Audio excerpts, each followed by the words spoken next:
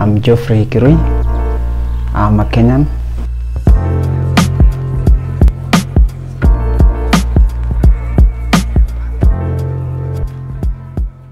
I started running when I was in class 8.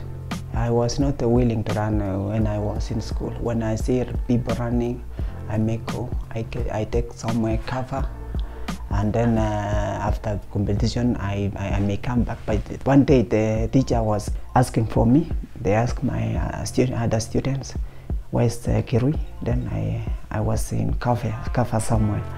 Then I come, and then they said you have to run today. But after that I ran, and then I became the first international in my school. It was my first time. Then that is the time I knew that I'm talented, for sure.